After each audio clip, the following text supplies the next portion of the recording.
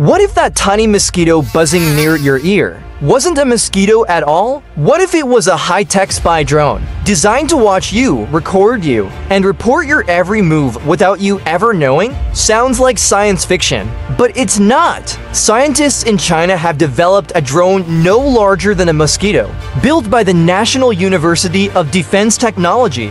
This insect-sized flying robot is a breakthrough in military surveillance technology. It mimics the structure of a real mosquito, with ultra-thin legs, delicate wings, and a frame so small it can vanish into the air unnoticed. Yet inside this tiny shell are sensors, cameras, control circuits, and power systems, all engineered with extreme precision. And it's not just smart, it's controllable via smartphone. Its main purpose? Battlefield intelligence. This drone can sneak into enemy territory, scan the area, gather visuals and sounds, and send that data back instantly, all while appearing no more threatening than a flying bug.